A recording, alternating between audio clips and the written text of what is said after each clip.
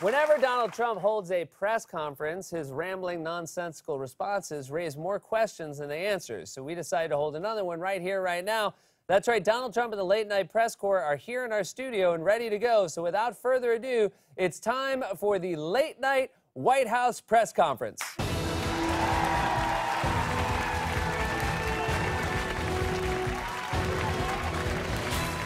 Mr. President, Mr. President, Mr. President. Mr. President, Mr. President, yes, thank you. Seth Meyers, Late Night with Seth Meyers. Mr. President, if I had $100 for every time you lied, what would happen? This whole room would be filled up with $100 bills. What does it say on your business cards? A horrible precedent. Why didn't Betsy DeVos and her advisors show up at your last meeting with the Department of Education? They didn't know the location, they didn't know the time, they didn't know the year. They didn't know anything. How are your kids doing? They're very good people. I know many of them. Mr. President, can you recite the entire alphabet? ABC, CBS, NBC. Mr. President, what did you whisper into Stormy Daniels' ear when she got in your bed that night? This is going to be not good.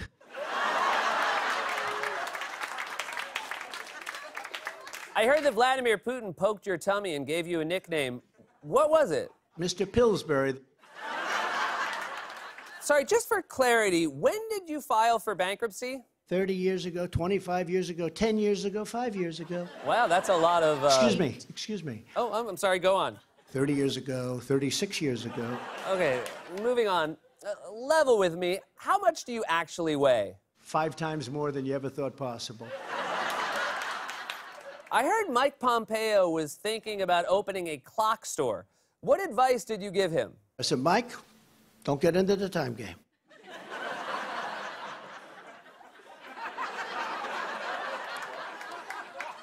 Mr. President, the Stormy Daniels scandal has been quite a distraction for you. Are you done with porn stars? What do you mean? I did like 5 today.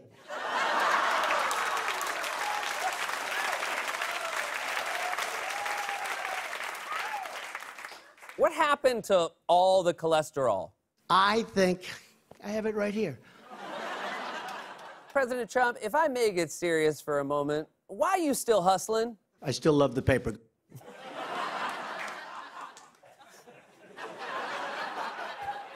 What do you say to yourself in the mirror every night before bed?